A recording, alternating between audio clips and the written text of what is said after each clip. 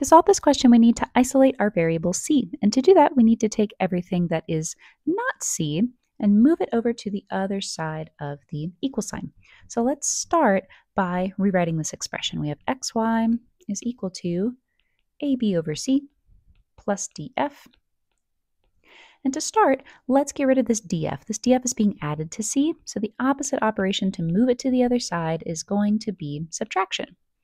These will cancel, leaving us with xy minus d over f is equal to ab over c.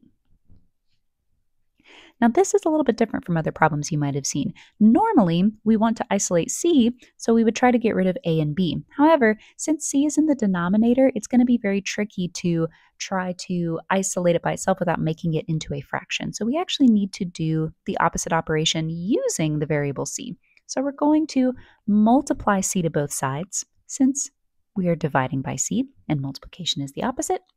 These c's will cancel, leaving us with c times xy minus df is equal to ab.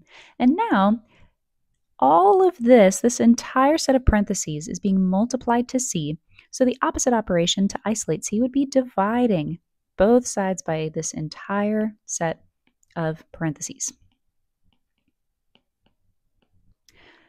This will cancel, leaving us with c is equal to ab divided by xy minus df, making answer choice D our correct answer.